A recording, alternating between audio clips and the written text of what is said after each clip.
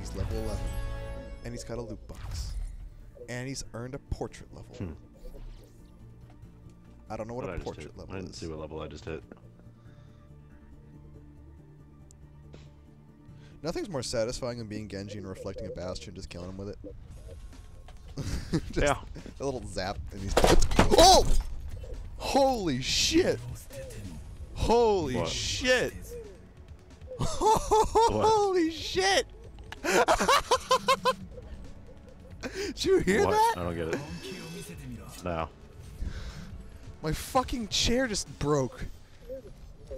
Oh, nice. Mind you, I weigh like 170, 180, nah, probably 185 pounds. But still, I mean, I knew there wasn't any glue left in this chair, but I just snapped the whole fucking thing off.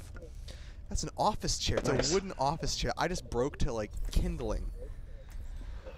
Holy fuck. Nice. I'm actually very lucky this pointy bit here didn't go into my back, because that would have been disastrous to put. That'd been terrible. Yeah, it was like a shiv from one of the. I would have called 911 for you. The uprights. That was fucking awful.